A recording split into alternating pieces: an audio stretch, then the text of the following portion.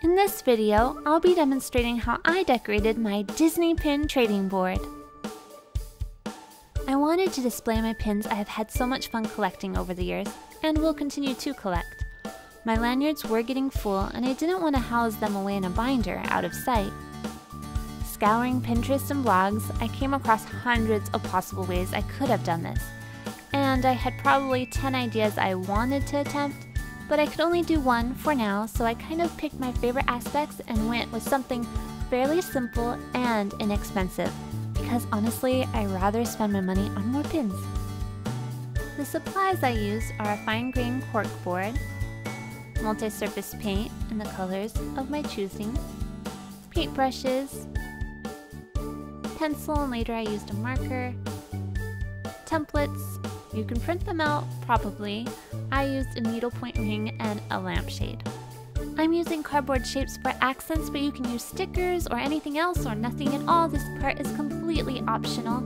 If you do use some accents, you might need a hot glue gun, super glue, or regular glue to affix them to your board. Here are the steps I took to decorate. Of course, make your board your own. Before you begin, make sure your pins will go through the cork okay. Start by painting the cork board.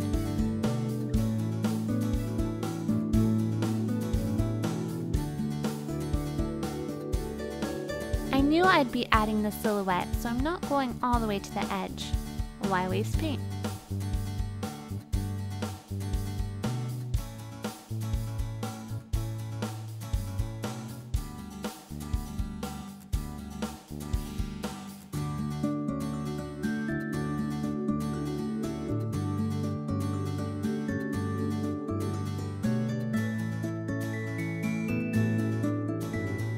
Let the paint dry.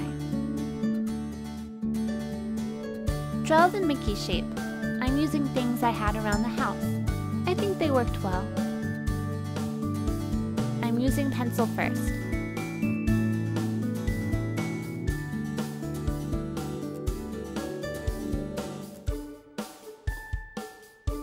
Notice how I'm measuring out the ears. I want both small circles to overlap the larger circle at an equal distance. Now outline and marker. This helped me stay in the lines when I painted. Paint the shape.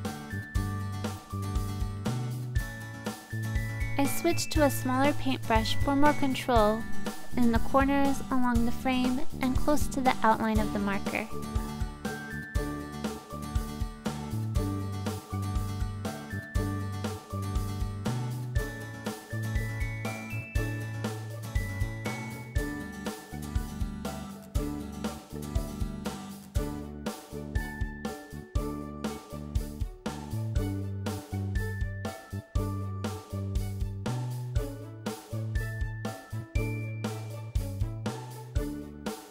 The magic of Disney is not complete without a pixie dust trail or some kind of fireworks or glitter swirl, and that's what I'm painting here, with some silver glitter paint.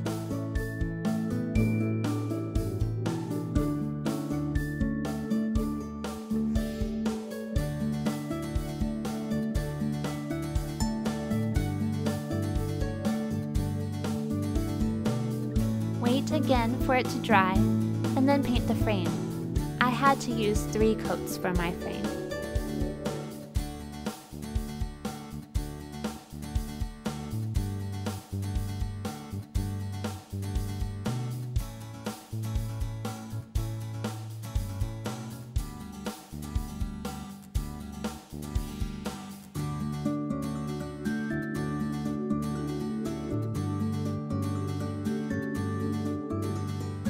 Adding my cardboard cutouts to the corners for a little something extra. Decide if you want to put hooks in your board to hang the lanyards, or a little pouch for the pin backs. Lay out your pins. You don't want to pin them yet. Once you are satisfied with your layout, start pinning one by one. My corkboard came with its own hardware, but I ended up using Velcro command strips instead. Now enjoy your decorated work of art and prettily displayed Disney pins.